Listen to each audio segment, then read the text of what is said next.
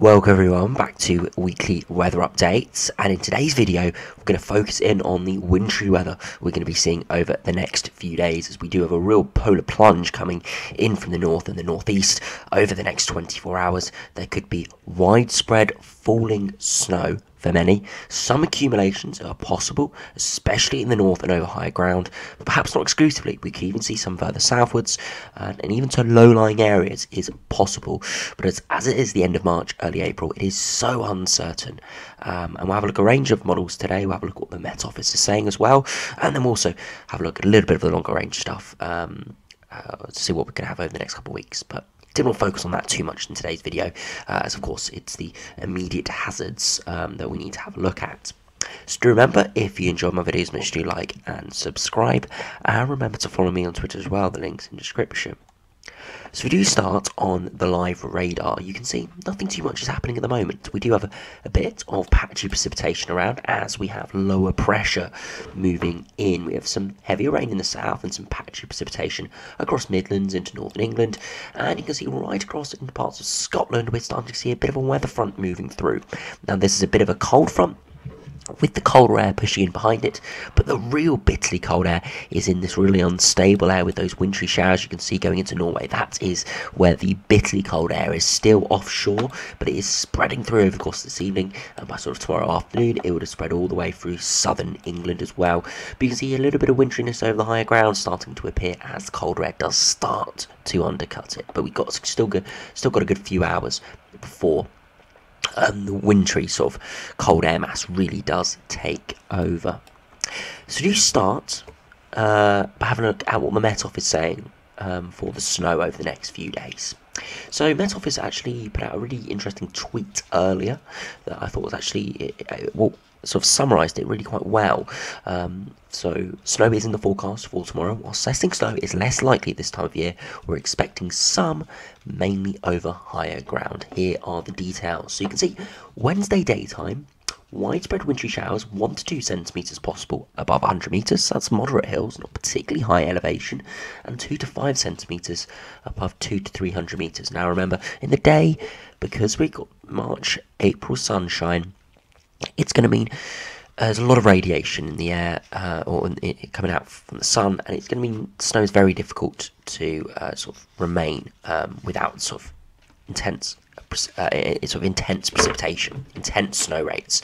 So it's going to be a lot of on and off snow. There could be a couple centimetres, then starts to melt, then another heavy band comes through, or heavy showers. So it's going to be a lot of up and down. It's not going to be consistent, and it could be really quite messy, a lot of slushy, wet snow around as well. If we move further southwards, you can see a band of rain and hill snow pushing south, and there's 40% chance from the Met Office, this is, of snow to low levels, but settling largely confined to higher ground. Moderate hills again, 1 to 200 metres. And you can see for the far south and southwest, no snow risk at all. That's Wednesday in the day. But if we do have a look at Wednesday night, still 1 to 3 centimetres possible above 100 metres, 4 to 6 centimetres above 400 metres across northeast Scotland, and you can see along the east coast, wintry showers leading to smaller accumulations, mainly over higher ground. But it is likely we could see widespread light accumulations of snow, simply because the temperatures are going to be dropping, surfaces are going to be cooling as well, so potentially sort of the grassy surfaces, elevated surfaces could get quite a covering of a few centimetres, even in low-lying areas, as the air temperatures really do drop.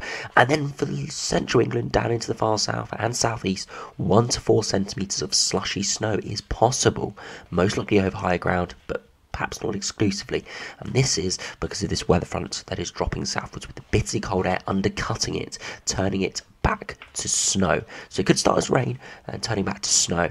And as we'll see with models in a minute, it's where the most intense precipitation, that's where we could see the heaviest or most persistent snow. As I said, evaporative cooling, or as I said in the last few videos, evaporative cooling could really contribute to this. cooling the air temperatures down really locally. I mean, it could be 1 or 2 degrees with where you are with heavy snow, 10-15 miles away it's 4 or 5 degrees with heavy cold rain. So we could see a scenario like that with really localized accumulations, and we could also see a lot of heavy wet snow where it doesn't really settle, but it does look like quite beautiful and can be quite disruptive coming out of the sky. So we do now have a look at the Met Office warnings. So these are what they have officially warned. So that was just a Twitter, or a tweet from Twitter. But this is the official warnings on their official page. And so far they only have warnings across the far north of Scotland. But I am expecting perhaps to see warnings issued further southwards as well. Perhaps very sort of short notice warnings once these weather fronts are moving in and once winteriness falls from them, then we could see warnings sort of maybe 6 hours in advance or only a couple hours in advance. So you can see from 10 p.m. this evening, that's when the first real cold air does start to move into Scotland until 10 a.m. tomorrow. Snow and hail showers will lead to ice forming on untreated surfaces and hazardous driving conditions. You can see this will lead to ice forming on treated surfaces, snow accumulations of 1 to 2 centimetres above 100 metres, 2 to 5 centimetres from 2 to 300 metres, and they will continue during daylight hours of Wednesday, but additional lying snow will be mostly over highest ground, over hills and mountains, because as I said, it is likely to melt because of the radiation coming from the sun this time of year. So very likely lower end on the impact scale, as it's not going to be anything crazy, but it could be decent amounts, and could be a little bit disruptive, especially being end of March, early April, coming off the real warm weather we've had over the last week or two. Could be a real change. So we do start now by having a look at the models. We'll start with the UK Met Office run. This is what some of the one of the runs, or the main runs, the Met Office warnings are based off. And then we'll have a look at the GFS run, and we'll also have a look at the Icon run, and then we'll finish off with the mid-range, having a look at the GFS and the ensembles. So these starts, you can see precipitation in the south over the course of today, and you can see winteriness starting to fall in the north, and you can see where we're seeing some of those clearer skies and some thicker convective clouds pop up. That's that bitterly cold air mass moving in. So as we run through, you can see that weather front starting to sink southwards, and it turns to snow into parts of it through Wednesday afternoon. But UK Met Office run, not making too much of it. A bit of winteriness in there, but it's fizzling away. And you can see main wintry risk is along that east coast, northern and eastern coastal areas. Through Wednesday night, that weather front eventually does clear, a bit of winteriness with it, but nothing too much at all. So UK Met Office run, not making too much of it on the latest run, but you can see along the east coast plenty of wintry showers moving in through early hours of Thursday. Many areas along northern Scotland, eastern Scotland, all the way down northeast England into East Anglia, and even to parts of the Midlands and the far southeast, could be seeing a few centimetres of snow, especially over elevated surfaces, grassy surfaces, as I said earlier. So you can see more widespread wintry showers perhaps coming further inland through Thursday as the sun gets going, increasing convection. And then it slowly starts to die away. We could see another persistent band of snow potentially through Friday evening through the north into the Midlands into central southern England, but that's something we need to keep an eye on later because that's still a good 4 days away and positioning can still change quite drastically. Another thing we can have a look at is those upper air temperatures. As I said, that bitterly cold air is just to the far northeast at the moment. And you can see it is spreading in by this evening. By 10 p.m. when that warning starts, it's across northern Scotland, northeast England starting to creep into it as well. And you can see it spread southwards. And by Wednesday afternoon, it is quite widespread, covering all of the country. -8, -9, getting down to -10 degrees at 850 HPA in a few spots. And you can see some brief milder air mixes in through Friday, and that's causing that heavier precipitation, which could fall more snow. And then we see another reinforcements of colder air, and right towards the end, you can see more of a westerly flow starting to push in, but still really cold on the east coast. So another very cold morning on Sunday, and again another cold day. So you have a look at those max temperatures. It's not going to be great over the next 5 days, I must say. So today temperatures are still chilly. You might have felt out there is a chill to the air, only high single digits, if not maybe 11 or 12 degrees. So it is chilly out there, but it's going to be getting a good 5+ degrees colder than this. Through early hours of Wednesday, you can see widespread below freezing in the north, maybe mid to high single digits in the south, and by Wednesday afternoon 11 or 12 degrees on the south coast, across the Midlands 2 to 5 degrees, and across Scotland maybe below freezing. Through Wednesday evening, you can see widely below freezing. Widespread frost coming in, widely down to sort of -1, -2, -3 degrees, and those wintry showers coming in off the east coast are going to settle widely on frozen surfaces. But again, where we see more cloud, more wintry showers, less likely to see frosts forming and those temperatures dropping down as much. So it's going to be sort of getting a mix between those. As I said, the coldest temperatures are further westwards where we have clearer skies. So more clouds, more wintry showers actually going to hold those temperatures up a little bit than further westwards with clearer skies. So sort of in between, that's where we could see some accumulations again. As I said, every Thursday is going to be a cold day, widely sort of 5 to 7, maybe 8 degrees. And then where we see wintry showers could be lower than that, maybe only down to sort of 3 or 4 degrees. So it's going to be above freezing. Wintriness will melt away when it does, if it does settle. So we're not expecting any major long-term accumulations, perhaps temporary. But it is going to feel cold out there. Feel like temperatures will be down to sort of 1 or 2 degrees, if not below freezing. And by early hours of Friday, widespread frost once again. Friday in the day, cold once again, 5 to 8 degrees. And similar story on Saturday. Frost once again, perhaps a little bit up on those overnight temperatures with more cloud around us. We have that small sort of disturbance with more precipitation and cloud moving through. And by Saturday afternoon, once again another chilly day, 5 to 8 degrees, perhaps a bit milder further westwards across Ireland. And then through the early hours of Sunday, bitterly cold once again, widely below freezing, down to -1, -2, -3 degrees. And even lower than that is very, very possible. So it's looking very cold, regardless of if you see wintriness. It's going to be really, really quite cold. And some, of course, will see some snow with that as well. So we do have a look at the GFS run. Now, before we run through this, I must say, it does overdo the widespread nature of the precipitation. It does get the location relatively well, but widespread sort of nature of it is a little bit overdone, so do take this with a pinch of salt. So you can see wintry showers moving through the north, and then we see a heavier precipitation moving through Wednesday evening in the south, and you can see snow in the centre of that weather front where we have the heaviest precipitation, again along the lines of evaporative cooling, heaviest precipitation causing it to turn to snow, and then widespread precipitation along the east coast. And as I said, through Thursday when the sun starts to warm the land, we'll see increased convection and perhaps more widespread wintry showers through Thursday lunchtime to the afternoon, before slowly sort of petering away, and again maybe some more heavier precipitation in the far southeast through Friday, before again we see another little weather front push through the north, again bringing perhaps some more enhanced precipitation through Saturday and Sunday, before things do start to die away. So you can see slightly different positioning of precipitation there from the GFS, but again broadly very similar, with heavier snow risk in the north and the east.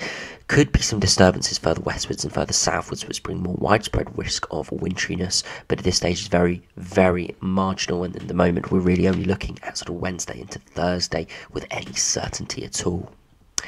If we do also have a look at the icon run, see what that is showing, again precipitation moving in from the north, you can see turning to snow potentially on its back edge as it moves through early hours of Thursday, but eventually petering away. We see more heavier snow potentially pushing from the east through early hours of Thursday, widely through Thursday afternoon with heavy wintry showers, some rain, but a lot of it is falling as snow before things do start to die away a little bit.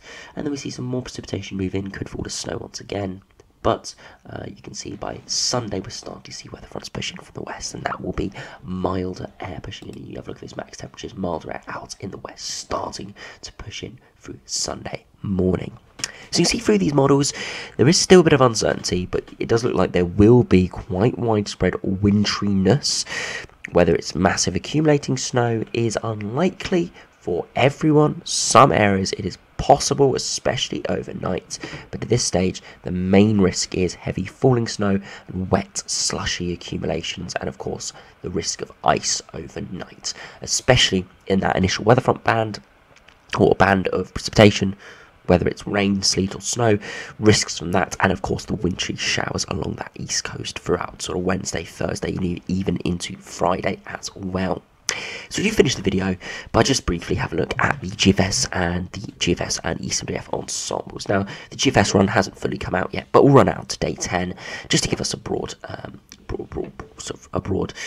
look at what is happening. So you can see northeasterly winds taking over, bitterly cold, and that high pressure starts to topple over the top within the colder air, bringing slightly milder air in perhaps by Sunday, Monday, but still frosts possible. So you can see a bit of a milder patch there before we pull the winds back into the north, pretty chilly. For eventually at day 10 it starts to go westerly, with that blocking sort of decreasing in strength. If you have a look at the upper air temperatures, bitterly cold air moving in at the moment, and that hangs around all the way till Sunday before it starts to get pushed away by Atlantic air. See a reinforcement of some cold air in the north, potentially bring things wintry, but most likely more widely just chilly through the middle to end of next working week before we see westerly winds win it out once again. So doesn't look like this is lasting very long, perhaps 3, 4, 5 days, which is pretty decent compared to what we've had so far this winter. And remember, it is spring now, of course, so this is pretty significant spell in spring. If this fell in winter, we'd think just a sort of classic colder spell. But of course, our winter has been pretty dire this year, or had been pretty dire. So it's going to be a bit of a shock to the system, definitely, with this. But it doesn't look like it's going to be lasting much longer than 5 days. And it does look like, even though we'll remain unsettled, it does look like temperatures will slowly rise towards the middle of the month. So we do have a look at the ensemble, see what they're showing. You see mild at the moment in the south, big drop over the next 24 hours with heavy precipitation moving through. A lot of variability within the ensembles depending on how sort of active that front is, but within the colder air getting down to -6, -7, all the way down to potentially -10 degrees at 850 HPA. By far the coldest air mass a lot of people have seen so far this winter, the last sort of 5 months. This coldest air mass coming in end of March, early April, really cold indeed, lasting all the way around to the 4th, maybe 5th of April, depending on where you are. Far southeast actually is more likely to hold on to this cold air longer, and then we rise to around average.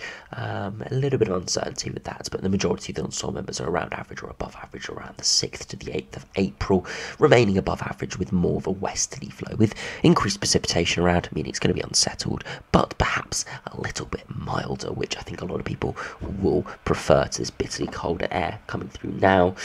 If we also have a look at the dew points, you can see bitterly cold over the next 5 days, but widely after that above freezing, so risk of wintriness is with those dew points below freezing. And if we have a look at the 2 meter temperatures, you can see widely sort of 5 to 8 degrees over the next sort of 4 or 5 days will be colder, depending on exact microclimates, and of course wintriness around as well. But coldest day does look like it will likely be Thursday. And if we do have a look at these new snow depth spikes, you can see significant snow depth spikes through Thursday morning. Again, very difficult to say if this is just the ensemble members overdoing it. You can see by the models, some of them are going it for it, some of them are not, some of them are even just having very minimal precipitation at all. So it's going to be very interesting to see what happens with this, and of course we'll have more details with this tomorrow. And if we do finally finish up, I have a look at the ECMWF Ensembles, and they do very much follow the GFS Ensembles, with cold over the next 5 days and returning to around or above average by around the 5th or 6th of April, and that's for the foreseeable future, with increased precipitation around as well. So yeah, make sure you stay safe out there this week. There is going to be wintry hazards around. It's going to be cold, so do make sure you do dress appropriately and do stay safe out there, especially if you are travelling whenever we have these heavy wintry showers, because it can go from sunshine, feeling all right, to bitterly cold with heavy, thick, wet snow coming down in the space of sort of 5 minutes. So please do take care out there. So anyway, thanks for watching. Hope you enjoyed. Subscribe if you're new, and I'll see you again for another video soon.